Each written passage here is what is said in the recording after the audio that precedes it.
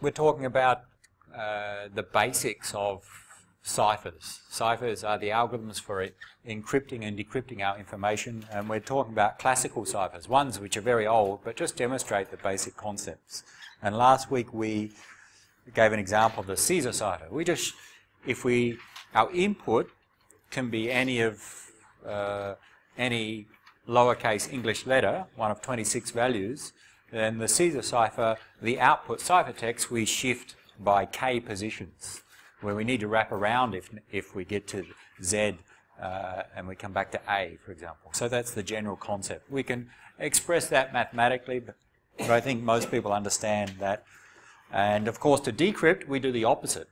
With decryption, we must get the original plaintext back. It's no good if I start with plaintext, encrypt, and then someone decrypts with the right key but doesn't get the plaintext back. That's unsuccessful. So the decryption with the Caesar cipher, we shift back to the left. So we had an example of that. There are many other classical ciphers. I'm just selecting two here just to demonstrate some concepts. Caesar cipher was a substitution cipher.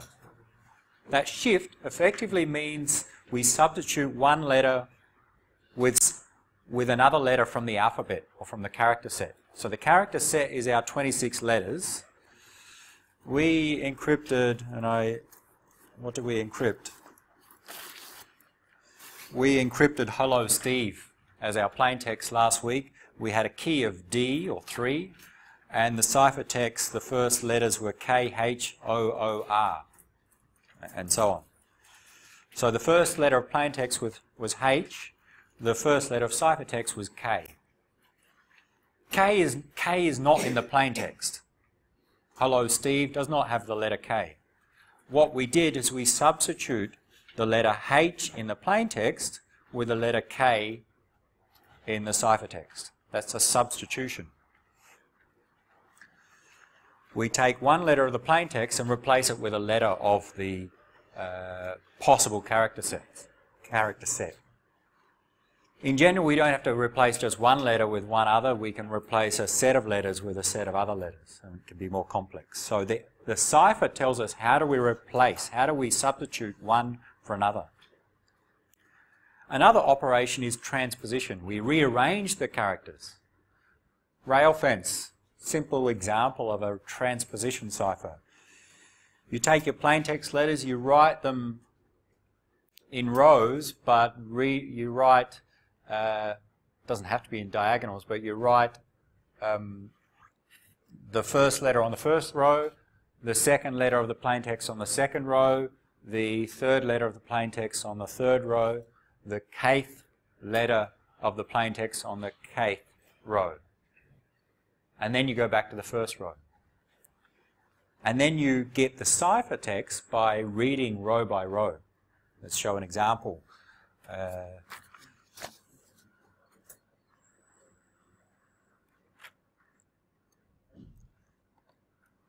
Quick example to illustrate, just to remind us what we had with the Caesar cipher. We had our plain text from last week.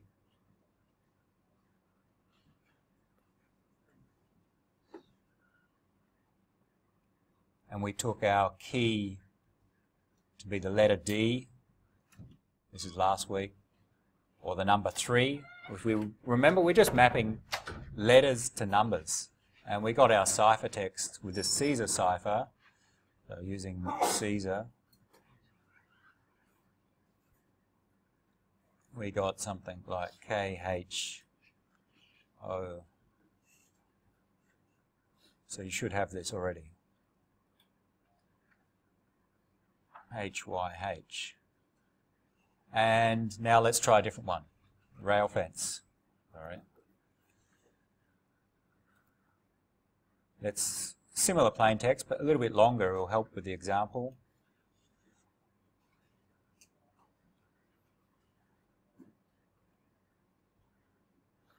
And let's add another word at the end.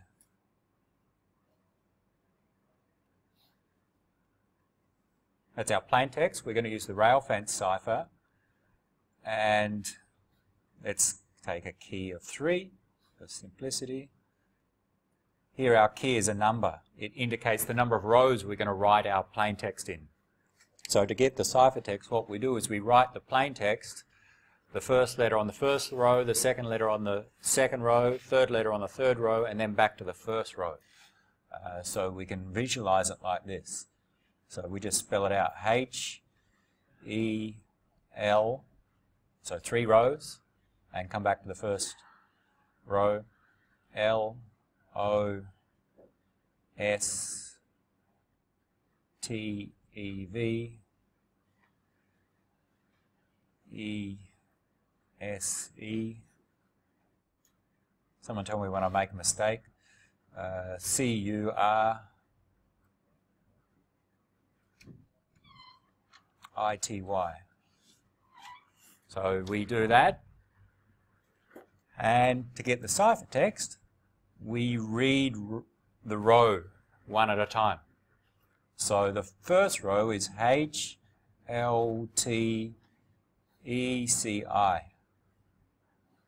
The first 6 letters of the ciphertext. So I've just written the plain text in rows, and now we read row 1, row 2, row 3 to give us our ciphertext.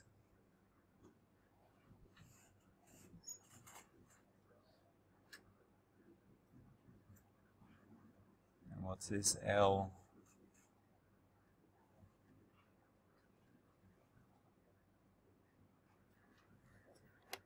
So our rail fence cipher, where the key is the number of rows.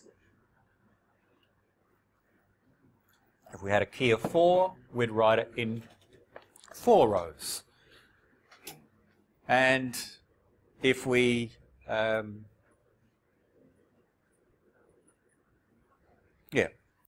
leave it there. This is a transposition cipher. So there's nothing complex about the cipher. It's just showing the different operation of we've taken the plain text and we've followed some algorithm that rearranges the plain text. If you look at the ciphertext, the same letters appear as in the plain text. We haven't substituted, we haven't replaced, we've just rearranged the letters. So there were, what, 1 H, 2 L's, there's 1 H and 2 L's in the ciphertext. There's no difference in the set of letters.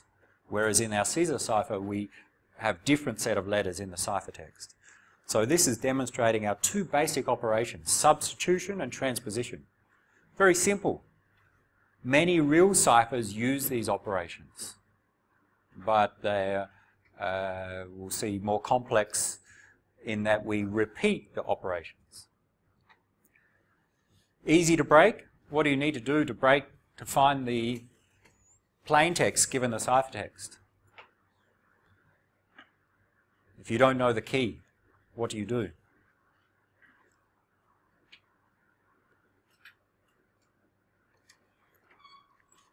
Oh, you want to, well, you could brute force. Okay, we can always brute force. Well, how could you, so that brute force is try all keys.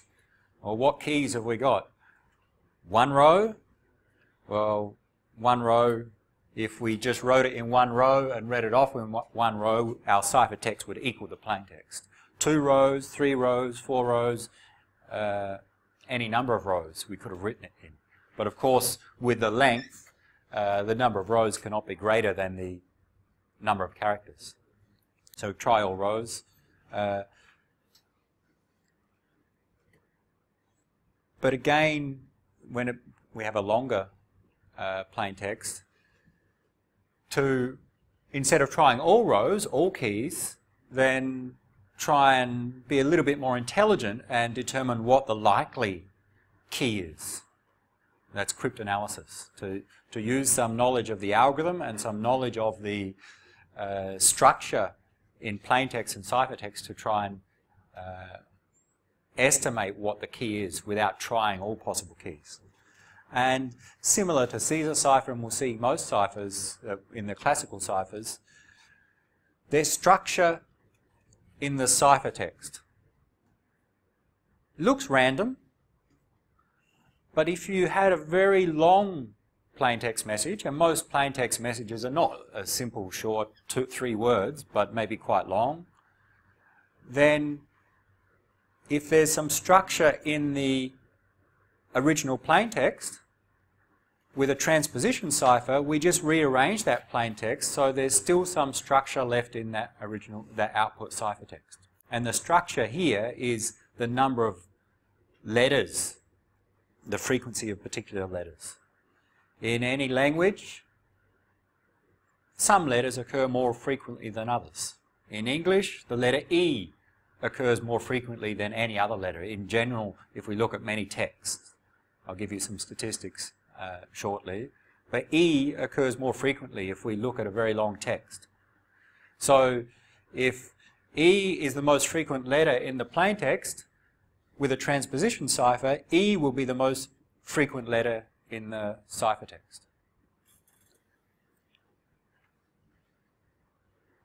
We don't hide that structure when we do a transposition. So that doesn't add any security of hiding that structure. We'll see with different substitution ciphers we can start to hide the structure. So what good is a transposition? Rearranging letters. We'll see that by combining substitutions and transpositions, that is, do a substitution and then a transposition, and then repeat another substitution, another transposition, we can get a much more complex cipher. That is, the ciphertext is much harder to see the structure compared to the plaintext. So let's try and move on to that. And so far we've just shown two examples of the main operations used in many ciphers, many block ciphers. Substitution and transposition. Let's look at another variation of the Caesar cipher. With the Caesar cipher, we use one key and each letter is shifted by that value of the key. So each letter is shifted by 3 positions. Okay. Very easy to break the Caesar cipher. A simple extension of the Caesar cipher is to use a key which is not just one value but multiple values, where each value of the key, for example a word, each value of the key determines how much each corresponding plaintext letter shifts by. I'll demonstrate that and then we'll talk about this cipher. A simple extension of the Caesar cipher.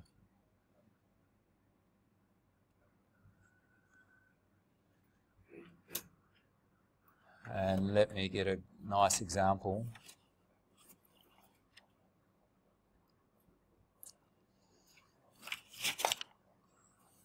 Let's stick with our plain text from Hello Steve Security.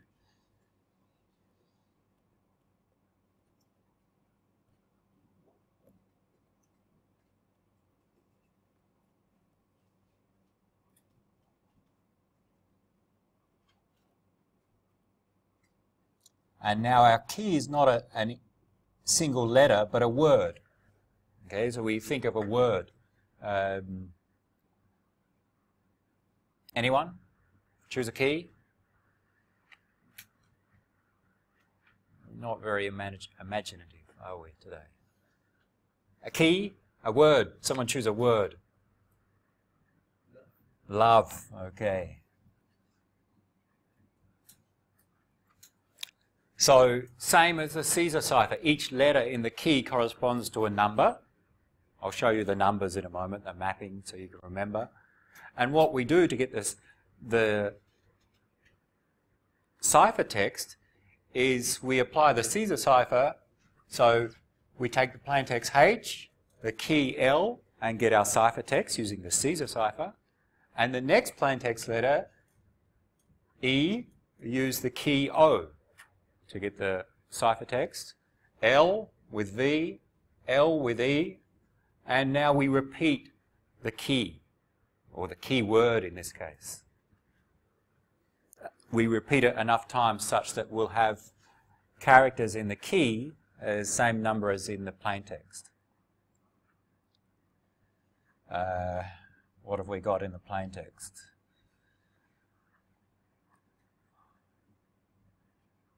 there are, what, 20, is it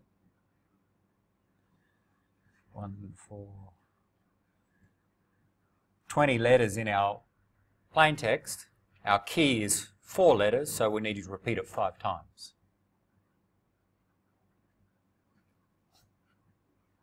I haven't lined it up very well, you'll do it better.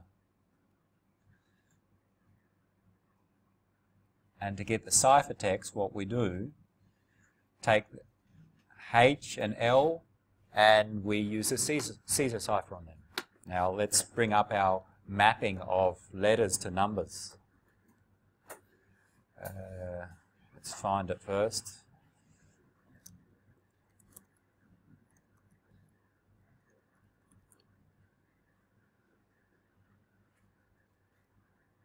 Just a different cipher. We'll see how useful it is in a moment. So just remember, for example, we've got H and L. So H is 7, L is 11. I'll write the numbers for the first case. H is the number 7, L is 11, which means we take the letter H and shift by 11 positions to the right to encrypt with a Caesar cipher. So we take with H, shift by 11 positions to the right, brings us to 18. Okay, S. So the output ciphertext will be S for the first letter. 7 plus 11, 18, or S. For the second letter, E and O. So E and O. E is 4, O is 14, so we take the letter E and shift it 14 positions to the right, brings us to where? 4 plus 14, 18 again, S, just by chance. Okay, so this shift to the right is just add the key if we think about the numbers. E is 4, the key is 14, so the ciphertext is 18, 4 plus 14, or S. What's the next letter in the ciphertext? Where L and V are the inputs.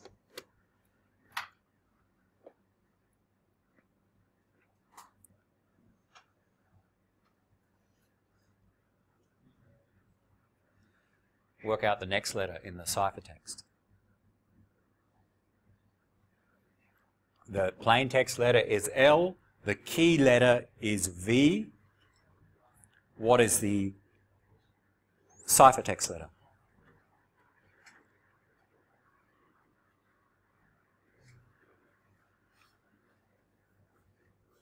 And if you're trying to shift all the positions, yeah, you'll get there. Anyone have the letter?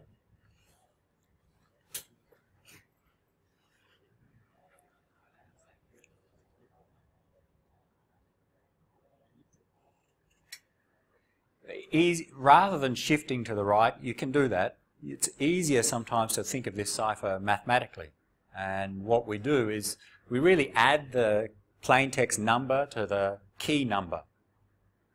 But to wrap around, when we get to the end, the mathematical operation is we mod by 26. Because we have 26 characters, we bring it back to 0. Once we get to the value 26, it actually corresponds to 0. So we have what? L is 11 and V is 21. So we take L, shift 21 positions to the right, which brings us to position 11 plus 21, 32. Okay, 11 plus 21, position 32. But we only go up to 25, so 32 mod 26 is 6. It would bring us wrap around to G, letter 6 in that case. So the output ciphertext would be G, which is really just 11 plus 21 mod 26, 32 mod 26 is 6, or the letter G.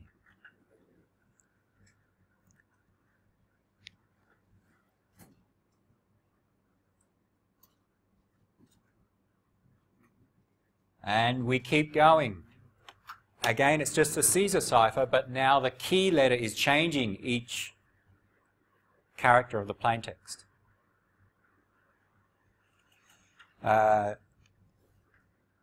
L and E, the fourth letter, will do that, and then we'll stop. L is plaintext, E is the key letter, L is 11, E is 4, 11 plus 4 is 15, the ciphertext letter is 15, or P in that case.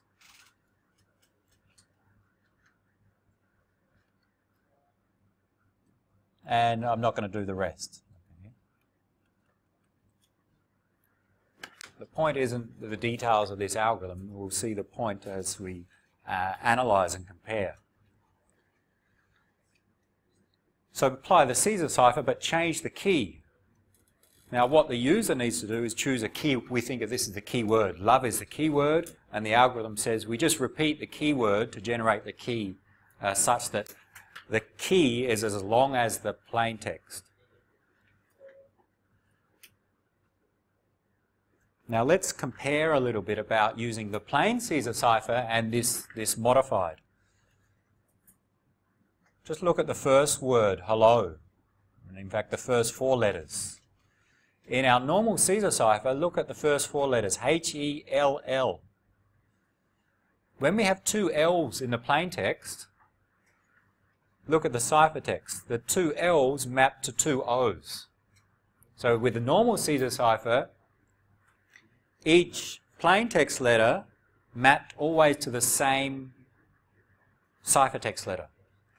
In this case, whenever we have an E, we get a H as an output. Whenever we have an L, we get an O as an output. That's the Caesar cipher.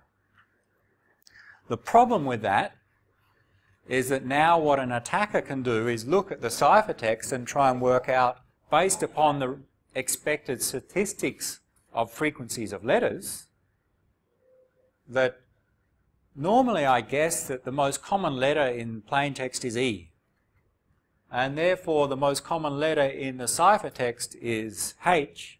Let's guess that H corresponds to E.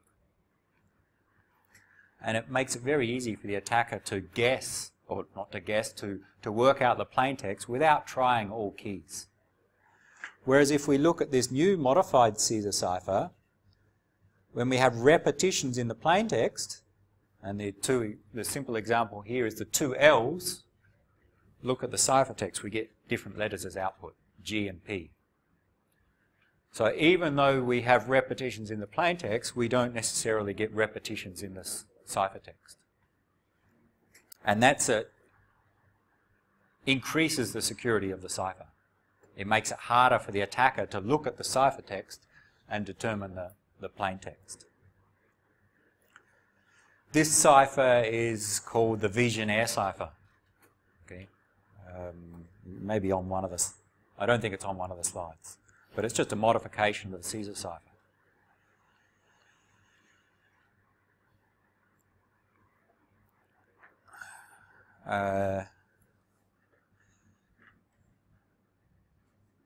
It's almost perfect in that it's almost the case which it's impossible for the attacker to find the plaintext given the ciphertext. There's one limitation though. If we try and line up our letters, and I didn't do it very well, but every 4 letters we're going to repeat the... Did I do that right? Yes? Ah, okay. Every 4 letters we repeat the key. Now, the problem with this is that if we look, so now we know. With the 2 L's, since we have 2 different key letters, we'll get output which is different. Okay, that's useful. But look at this case, we have an E and an E. And then here another E and E. That output will be the same because we'll take the same input plaintext letter and using the same key letter we'll get the same ciphertext letter. And the result is that there's still some patterns or some structure in the ciphertext. because let's imagine this is very long now. Again, E is the most frequent letter in the plaintext. Then every time there's this E encrypted with the same letter in the key, right, we have two occurrences here, maybe there are others later, we'll get the same ciphertext letter as output. And the attacker can use that knowledge to try and guess, okay, this output letter occurs the most frequently, most likely that corresponds to E. And they use statistics of the plaintext to try and work out and guess the length of the keyword, and once they guess the length of the keyword, they can start to try and guess what the keyword is. So it turns out it's quite easy to break this cipher. But it's better than the Caesar cipher because we produce, in many cases, more variations in the ciphertext, even when we have the same input plaintext. So the problem with this cipher is that we use a keyword which is shorter than the plaintext. Okay? And we have to repeat the keyword. As a result, we may get repetitions in the ciphertext.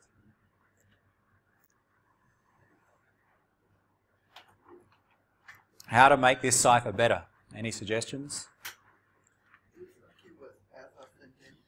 Use a keyword as a sentence. So don't just use a word, use a longer a sentence, for example. What if, imagine our plaintext is a 1 megabyte file, a lot of text, a large document. What do you do for your key? A long sentence? But if it's a sentence of, say, 10 words, it still will have repetition. So if your plaintext is a large file, millions of characters, if you use a sentence for your keyword, you'll still have to repeat the keyword. And you'll still get potential repetitions in the ciphertext. So what you do? You choose a keyword which is as long as the plaintext. So if I've got a 1 megabyte file to encrypt, I choose a keyword, a key, which is 1 megabyte in length.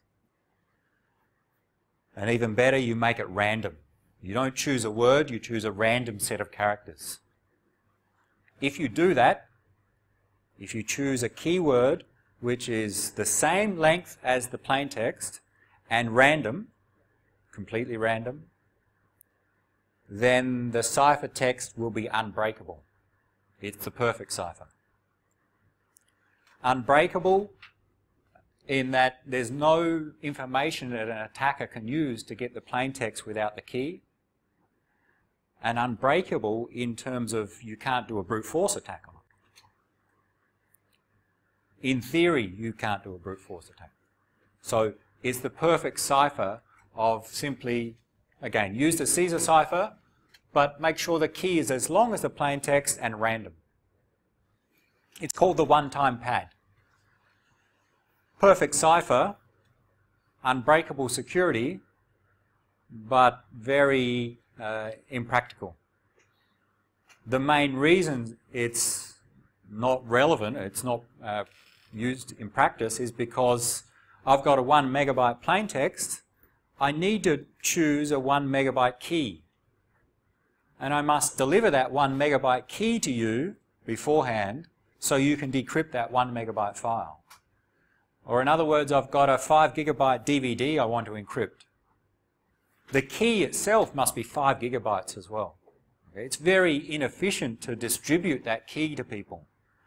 If the key was a word, I could write it down on a piece of paper and give it to you, and then you can decrypt. But if a key is a 5 gigabyte random sequence, how do I give it to you? Well, it's very inefficient. So the problem with this perfect cipher is the key is too long. And the key must be random. Generating random values all the time is hard. And we'll come to random numbers later, but to generate continuously different random numbers is not easy.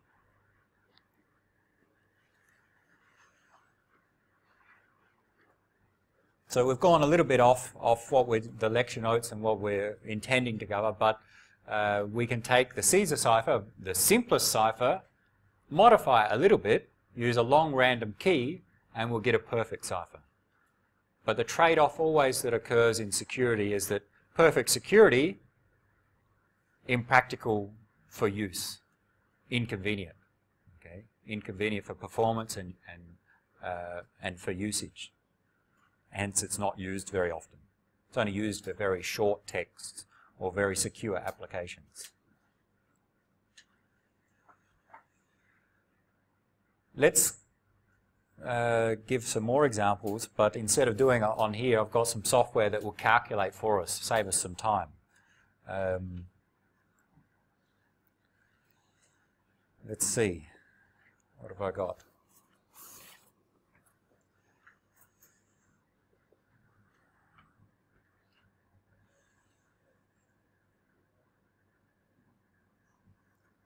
I've got a book that I've downloaded in plain text. It's just, I don't know what it was. Some free book, many characters in it. Let's count the letters. I've got some software called Crypto which does different classical operations. One of them is it counts letters of the book. Takes some time. It counts all the letters and shows me the count of the letters here. Okay, so the letter A occurred 36,000 times in that book. E 54,000 times, Q 437 times, okay? Fine. We can do that on any source. So just one example. Let's be a bit more convenient and sort it based on percentages, not based upon the absolute values, but the percentage of all letters. Of all the letters in this book, E occurs 12% of the time. E is the most frequent letter in this book. T occurs 9% of the time. The next most frequent letter. And see, we see the most frequent letters in this English book. And I don't show the lowest letters, but you'll see what? Q, X will be the bottom two, I think, usually. They're very infrequent. Okay? This is typical of most English texts. You can do the analysis of other books or other sources, or you can collect 1,000 books and do the analysis of all of them, and you'll see E is usually the most frequent letter. You do it in Thai language. Different character set, you'll see a character is the most frequent. Some are more frequent than others in any language. Okay? We can do it not just on letters, but on pairs of letters called digrams. If we look at each pair of letters, the most frequent pair of letters, TH occurs the most frequency in this example. And then on triples of letters, or trigrams.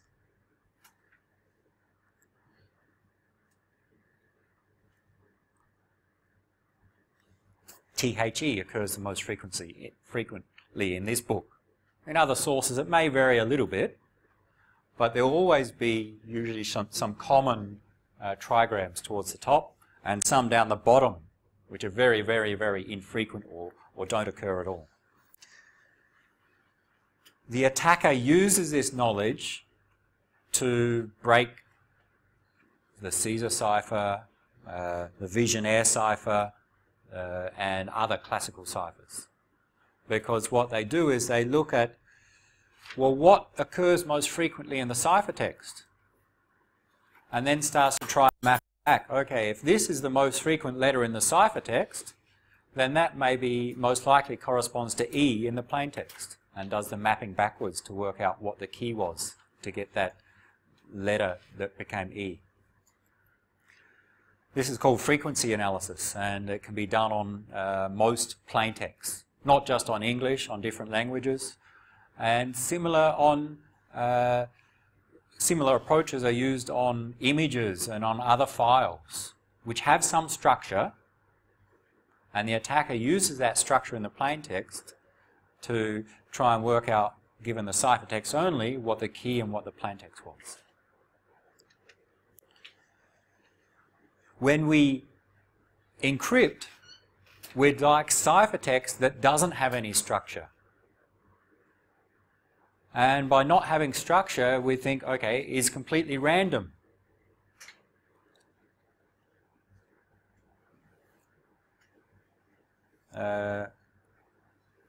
For example, if we encrypt this book, we'd like ciphertext where the frequency of each letter is about the same. That is, the letter E occurs the same frequency with the letter Z and the letter Q and the letter T. Because if they all occur about the same, then and in different positions, then there's no structure in the ciphertext. So that's our goal. Just to finish this, let's give one more.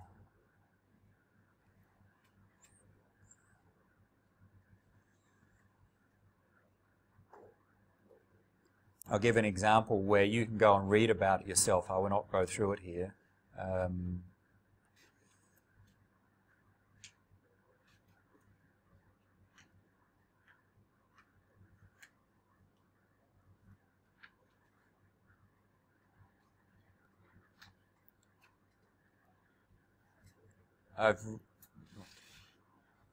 On this website, and it's linked to from our course website, it lists a Caesar cipher, and we do a brute force attack on a Caesar cipher. That's easy. Try all 26 keys. And we take, from the 26 possible plaintexts, we find 17, meet in lobby at 10 as the correct one. So we can do a brute force attack. But more complex analysis can be done by looking at the letter frequency, the frequency of E's, and this explains, this is just worth reading in your own time. It's too hard to go through in the lecture. But the example takes some ciphertext, some longer ciphertext, using a cipher with 26 to the 26 factorial possible keys. A brute force is not possible, but we, as the attacker, look at the frequency of letters in the ciphertext, and we see T is the most frequent in the ciphertext, and then we start to make guesses. Okay, if T is the most frequent in ciphertext, most likely that corresponds to E in the plaintext. So T maps back to E. And use similar analysis and go through some steps, and again it's hard to see on the screen, but you go through steps and you start to take the ciphertext and start to work out letters in the ciphertext mapping back to the plaintext, and then you start to recognize words like this and internet, and it takes, I don't know, 10, 20 minutes by hand to work out the ciphertext, the plaintext. So using this frequency of letters, it's very easy on these classical ciphers to do an attack.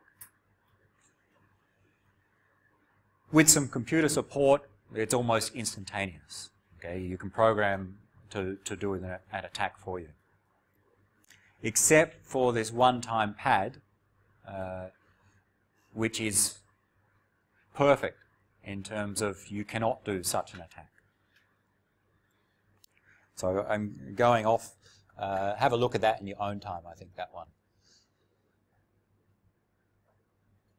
I want to come back to our lecture notes. No, one more example before the lecture notes. Sorry.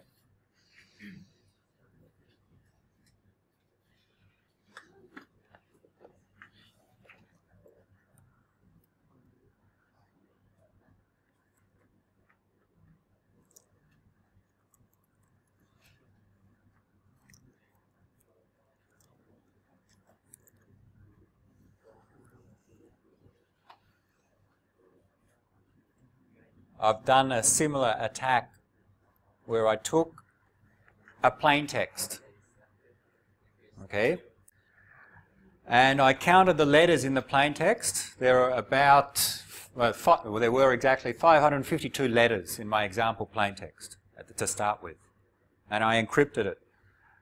if I look and analyze the plain text and looked at the most frequent letters through to the least frequent, the most frequent letter, the first letter, there were something like 74 occurrences.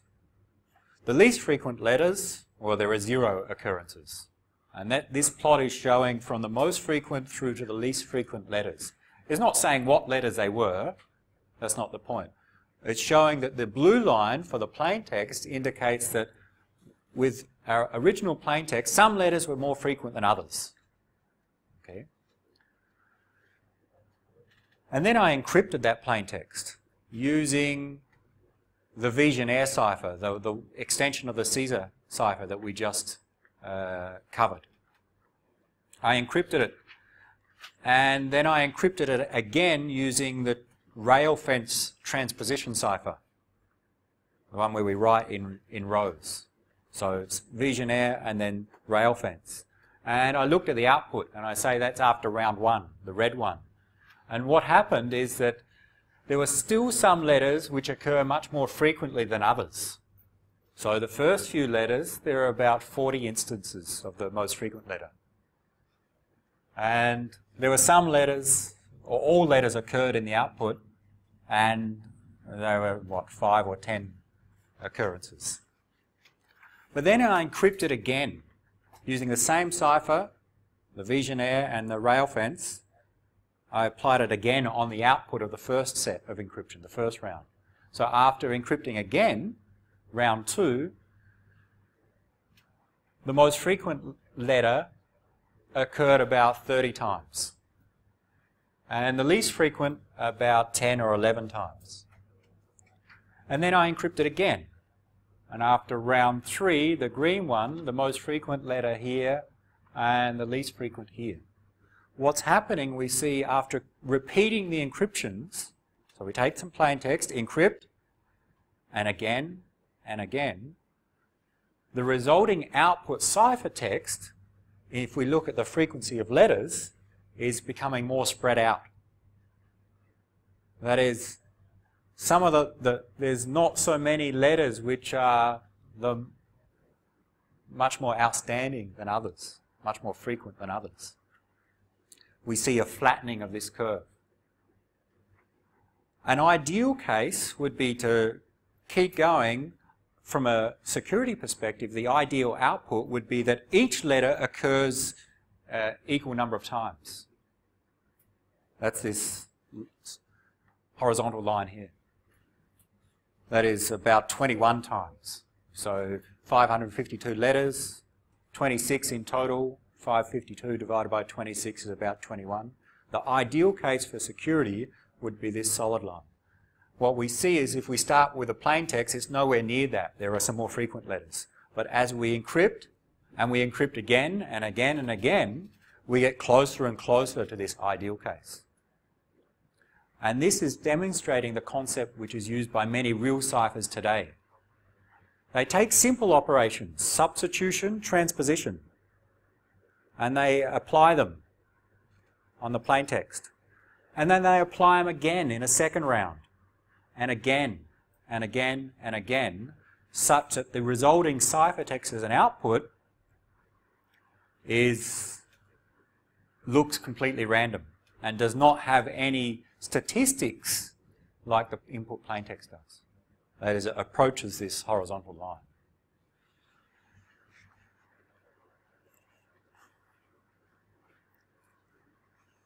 A completely random ciphertext would have the same number of A's as the number of Z's.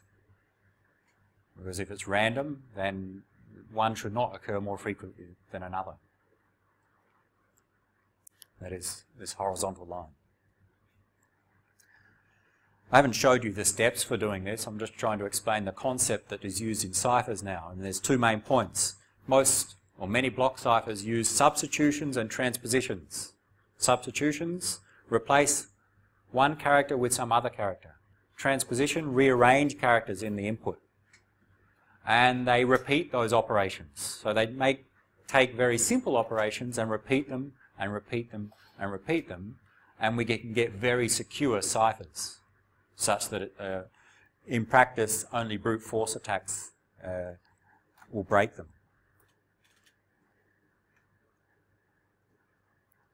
And that was, if we go back to our lecture notes now, in yours I made a mistake. I had the Caesar cipher here, but I've changed that to Vigenère cipher. We're not going to do it, but that's what my plot was from. I took some plain text, I applied the Vigenère cipher. What is the Vigenère cipher? It's that modification of the Caesar cipher where we use love as the keyword. Okay. Take that and then apply the rail fence. And then do it again, those two steps again. That's round 1, and then again round 2, and again round 3, and start looking at the output. And I did that for an example to get the plot that I showed before. We will not do it in class. It's called a product system. We have multiple rounds of transpositions and substitutions.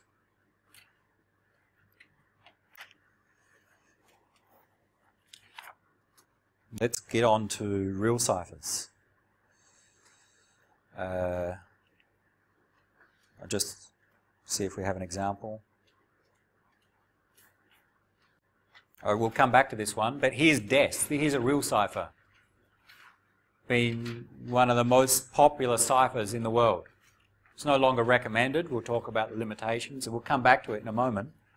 But DES, you don't have to understand this. Just trying to show you some concepts. This is the encryption stage. And it's broken into rounds. There were 16 rounds in DES. Each round we do the same steps. We take some input, apply some operations, some substitutions and transpositions, get some output, and repeat. Okay? In the similar before, I showed the case after round 1, round 2, round 3. We just repeat the same steps. And DES did it 16 times. What do we do in each step in DES? Round 1, for example, was this green box. Well, again, you don't have to understand this, but these blocks, and are hard to read here, some are transpositions, or called permutations. Permutation is a transposition, rearrange, and some are substitutions. And a permutation, sometimes referred to as a box that does permutations, is a P box, and a box that does substitutions is an S box. Okay? And if you study the details of DES, you'll see the S boxes and P boxes are all that's performed in here. So these blocks correspond to substitutions and transpositions. And there are only, what, 5 or 6 blocks in here. And that makes up one round. And then in the second round, we just do the same again. And we do it 16 times in DES. DES is a real cipher which just uses the same concepts of the classical ciphers. The details we will not go into. So let's go back and talk more generally.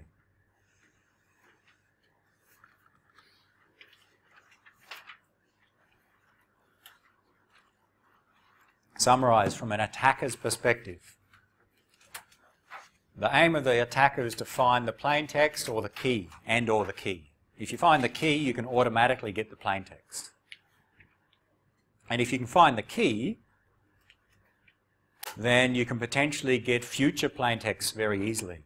Okay, so two people are communicating and they're sending many messages over a period of a week or a month, and they're using the same key. So if I'm the attacker and after 2 days I intercept a message and I decrypt and get the plain text, well, that's good. I've broken and I've found their plain text. But even better if I can find the key they're using, because now I can, of course, find the plain text for that one message, but all future messages which they encrypt using that key, I can easily decrypt. So finding the key is of benefit. We assume the attacker knows the ciphertext. They can discover the ciphertext. They know the cipher being used, the algorithm. And that the attacker, in some cases, may know about pairs of plaintext and ciphertext, which were encrypted using the same key that we're trying to discover. For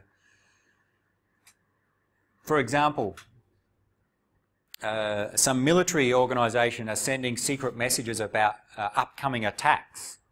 Okay? And the plaintext messages start, send a bomb to XY coordinates at time Z. Okay, that's the structure of the plaintext.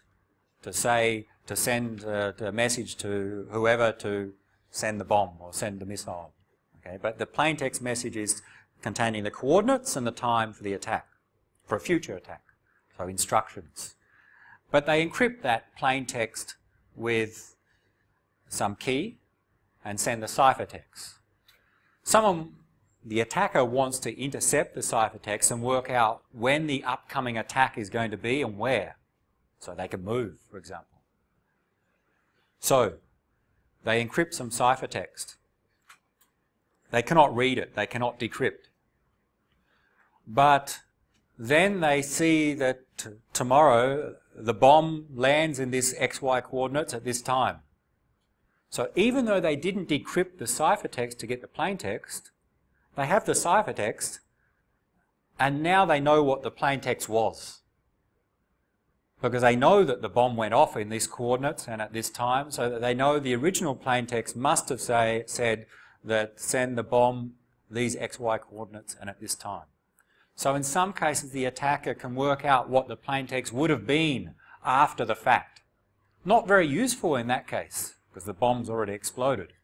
But in future cases, now they can use that information that this plaintext mapped to this ciphertext. But they still don't have the key. They know a pair of plaintext and ciphertext. They don't know the key. They want to discover the key. It turns out by knowing pairs of plaintext ciphertext can help you in finding the key and can help you for finding the plaintext for future ciphertext values.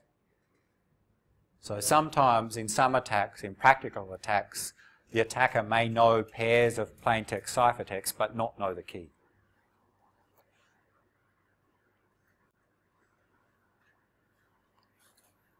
What does the attacker do? Brute force, try all possible keys. How do you prevent that? Make sure the key space is large enough, such that trying them all will take too long or will be too costly. Cryptanalysis, exploit some characteristics in the algorithm to work out what the plaintext or key is. So the frequency analysis of those simple ciphers is cryptanalysis. It's not doing brute force, it's using some structure and the knowledge of the algorithm to work backwards from the ciphertext to find the plaintext and or the key. And we assume that the attacker, if they decrypt and find some possible plaintext, they can recognize which one's the correct one.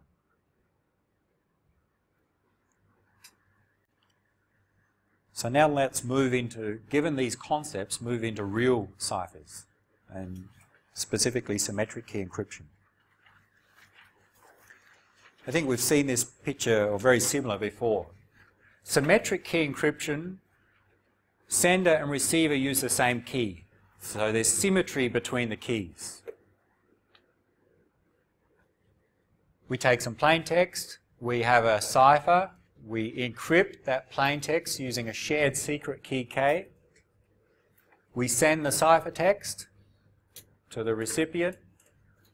They decrypt the ciphertext using the same key as what was used for encryption. So K and K are the same values. It's a shared value, just one value. So this is symmetric key encryption. It's commonly used for data confidentiality and encryption in many cases. So for it to work, we need a good algorithm to encrypt, a strong algorithm such that if the attacker knows the ciphertext, they know the algorithms, it must be hard for them to find the key or the plaintext.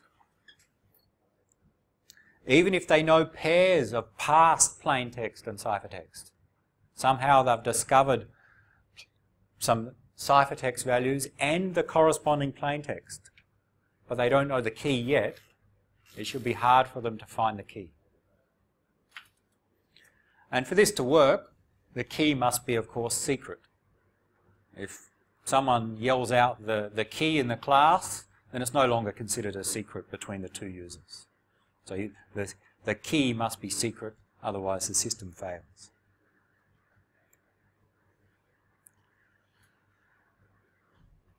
Symmetric key encryption, we distinguish between two types, block ciphers and stream ciphers. So the algorithms we use, block and stream ciphers.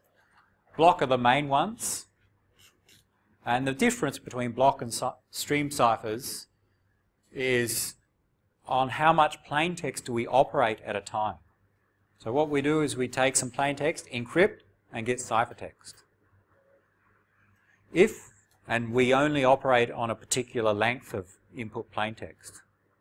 Block ciphers typically 64 or 128 bits. There are some variations, but 64 is common, which means we take 64 bits of plaintext, encrypt to get ciphertext using our algorithm, and then if we have more plaintext to encrypt, we operate 64 bits at a time. Encrypt the next 64 bits. Encrypt the next 64 bits, and so on, until we're finished.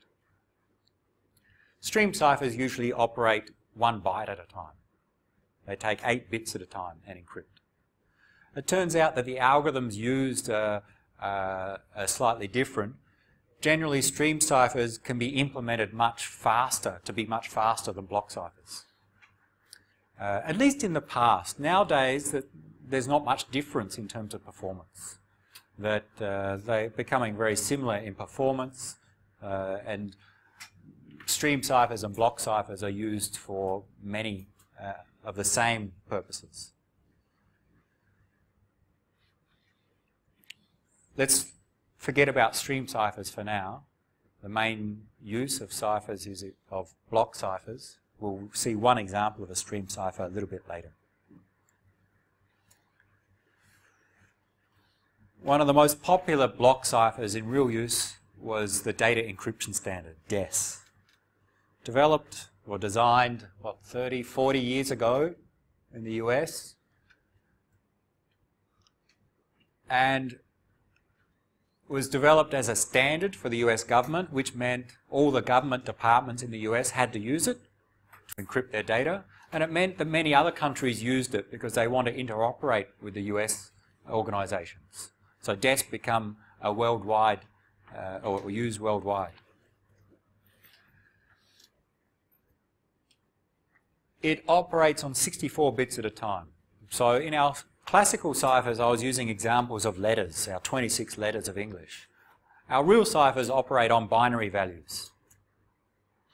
And what DES did is we take our plain text as binary, and we take 64 bits, apply the DES algorithm to encrypt to get some ciphertext, and 64 bits of ciphertext is produced, and then take the next 64 bits of plain text and encrypt with DES. So we operate at a block at a time.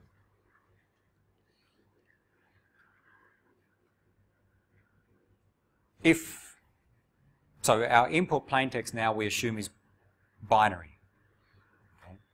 So if it's some text message, we map, say using an ASCII table, the characters to bits. DES used a key length of effectively 56 bits. The key was actually 64 bits, but 8 were not used for encryption. So it meant effectively there was 56 bits in the key. Okay. Now, a brute force attack, try all keys. How many keys? In DES, how many do we need to try? 2 to the power of 56. If there are 56 bits in a key, then how many possible key values are there? Well, we can vary the bits between 0 and 1, so it becomes 2 to the power of 56 possible key values. So in theory, a brute force attack on DES requires an attacker to try and decrypt 2 to the power of 56 times.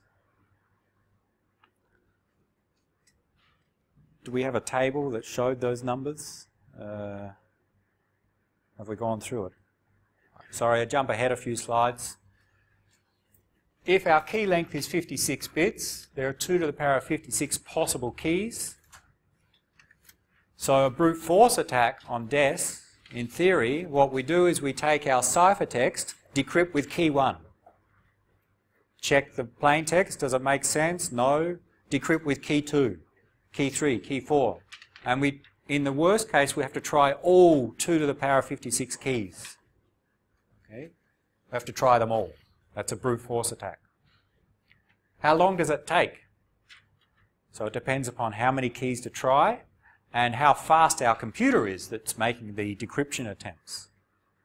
And we'll return to this table later, but for the DES example, a 56-bit key, if my computer can decrypt 1 billion times per second, it can try 10 to the power of 9 keys every second.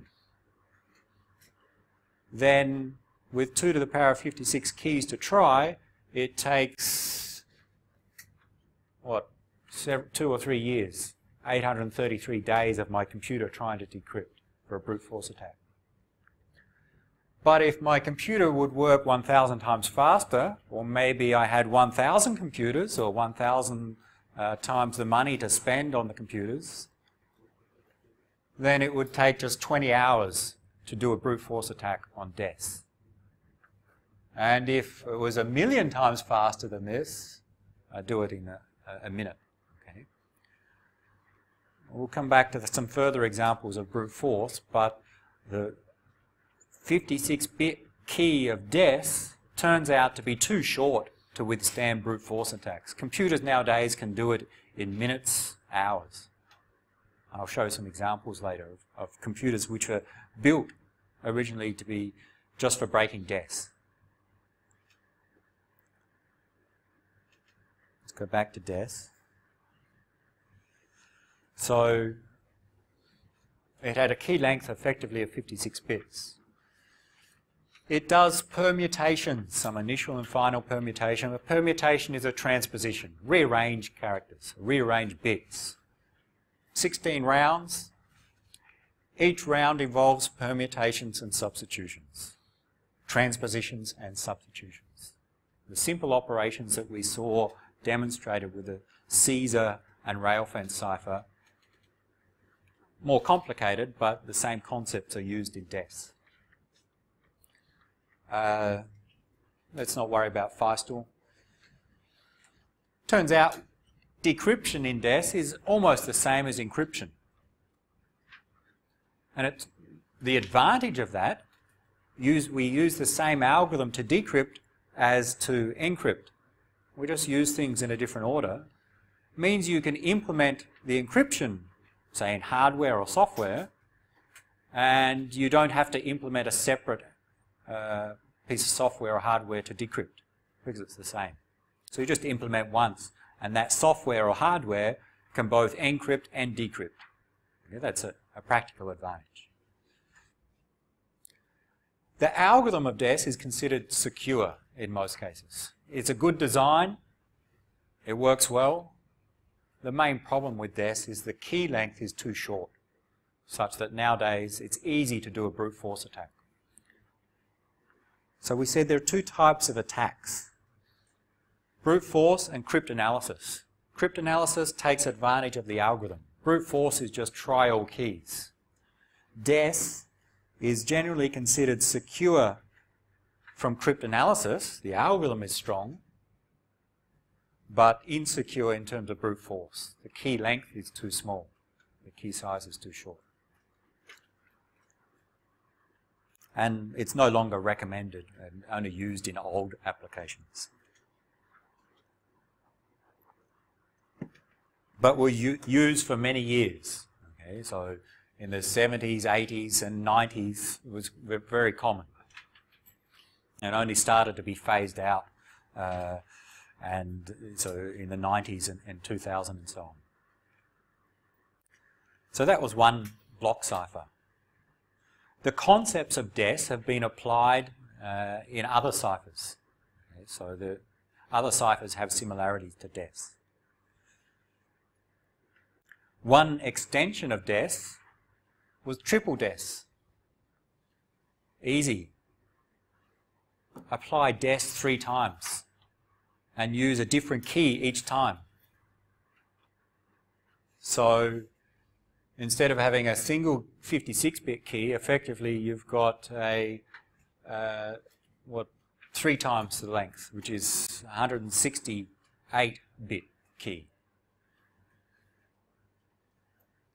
So a simple way to increase the key length is to encrypt multiple times. Each time you encrypt, use a different key. Do I have a picture? Yeah, here. Triple DES.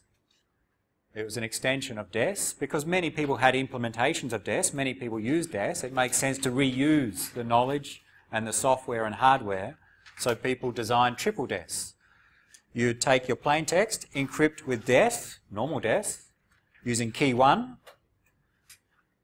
Then you'd apply DES again using a different key, key 2, 56 bits, and then key 3, 56 bits, and you get your ciphertext. So effectively your key is these 3 values, 3 times 56, 168 bits in length. 168 bits, and there were options to have a shorter key if needed. There are variations, encrypt, decrypt, encrypt, has some advantages in practical use, but apply DES 3 times. Gives us a longer key. Makes brute force practically impossible. 168 bits. Again, we flick forward. 56 bits took 72 seconds on my network of ultra-fast computers. 128 bits takes 10 to the power of 16 years. And triple DES has 168 bits, even longer. Okay? 10 to the power of 16 years, note that the universe is about 10 to the power of 10 years old. Okay? So no one's going to wait for triple DES to be broken by brute force. So a very simple extension of DES, use it 3 times, and brute force is solved. The problem, it's 3 times slower than DES. So we care always about security and performance. Every time I want to encrypt a large document, DES takes some time, triple DES takes 3 times as much time as DES. Okay? So that was the practical problem with triple DES.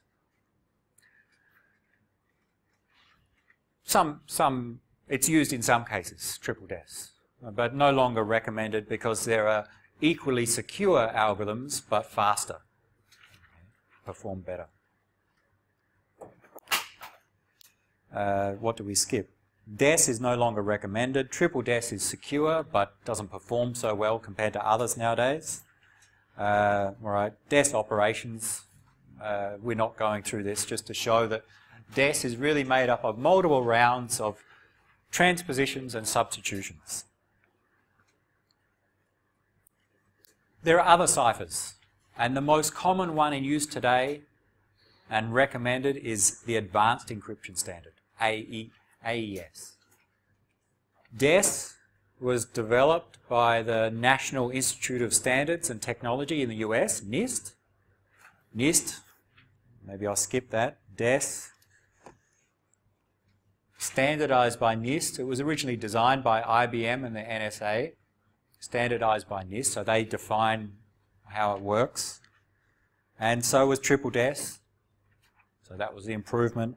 And then they realized at some point that we need a better algorithm, faster, just as secure as triple DES. So what NIST did, they held some competition for people to propose designs, and they selected the winner, one called Rindale. And in 2001 it became the standard. So it's been around for 10 plus years. AES. It operates on blocks of 128 bits at a time. So if I have a 1 megabyte file to encrypt, AES takes the first 128 bits, encrypts, then the next 128 bits encrypts, and so on. It allowed for different key lengths, 128, 192, 256 bits. Okay, you could choose the key length, and you can still today. It used substitutions and permutations. It used a different approach than DES, but still uses our basic operations. It's used today in many applications. You'll see it in Wi-Fi, in wireless LANs, where you encrypt your data. Many disk encryption software or file encryption software now uses AES. Okay? Many internet applications make or support AES. It's very common in software and hardware today. And recommended for use. And 128-bit key length is still considered secure. And some others. Okay, so there are many. Some of them are listed here by different people, different block lengths, different key lengths. Many of them follow a similar structure to DES, called this Feistel structure. So they all follow similar design principles. Some are free to use, some have patents. Means maybe you need a license to use it, to implement in hardware or software. Some are faster than others. Okay.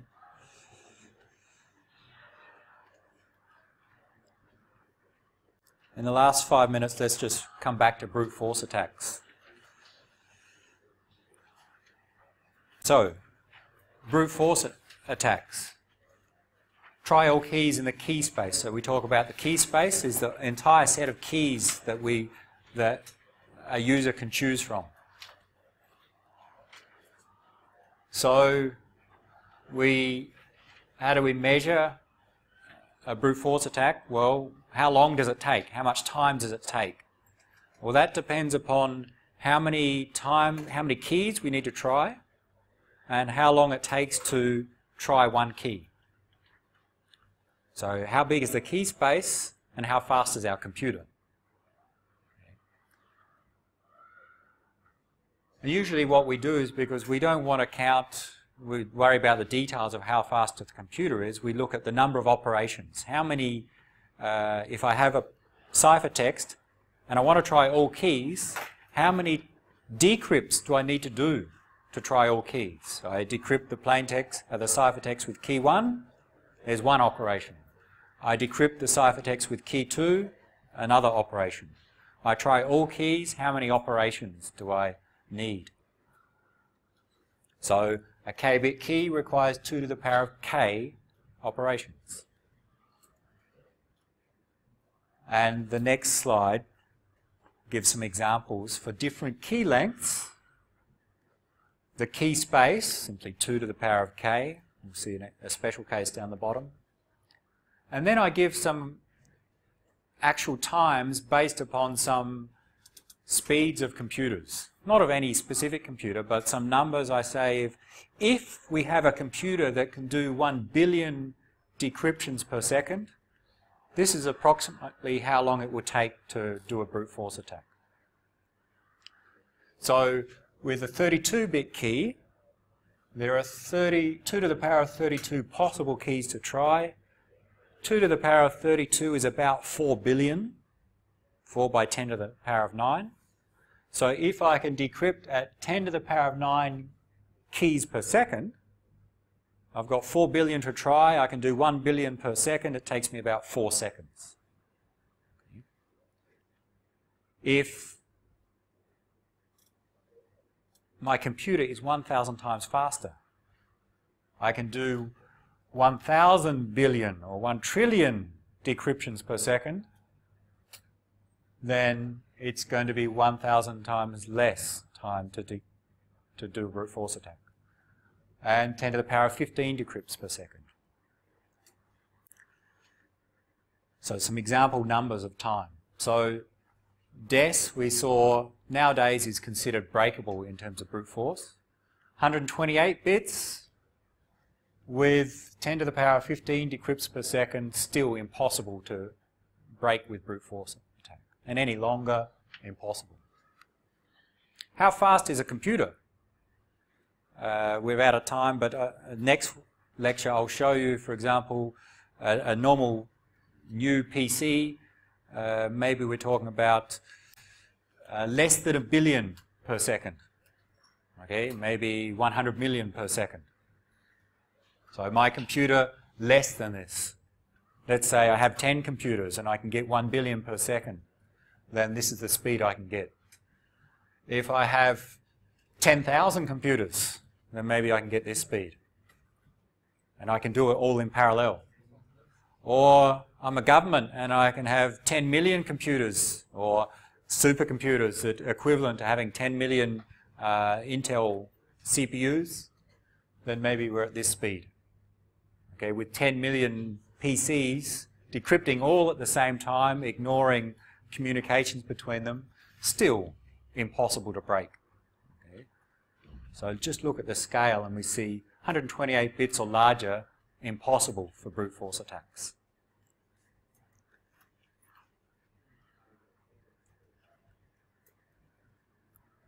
Let's stop there, and on Thursday I'll show you another example of brute force, a real brute force attack. We'll look at some examples of how to encrypt on our computer.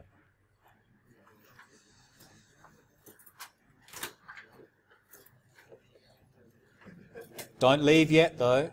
Just as a reminder, don't.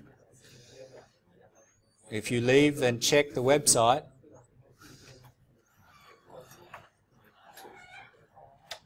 This week you have the practice quiz, not marked, do it in your own time, and some exercises, again not marked, do it in your own time.